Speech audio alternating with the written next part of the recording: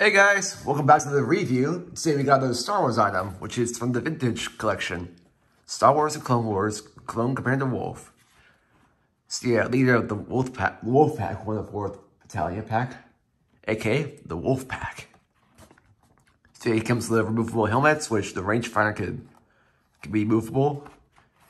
Has the scar on his right arm, right eye, and then he has two DC-17 lasted pistols. So yeah. Then in the back, you get these other figures. I'm mostly just getting stuff like Clone Wars, like here disappear, like Clone Wars, because in Bad Batch, and those are my favorite shows. So yeah. Actually, there is a Clone Wars, like, regular one for 2012, but I kind of prefer this one, because 2012 one has limited, like, movements. So yeah, it's a pretty cool figure. So yeah, this is probably one of Dave Filoni's favorite characters, because he likes wolves a lot, so... The front of the helmet's supposed to look like a wolf. It's like the leader of the pack.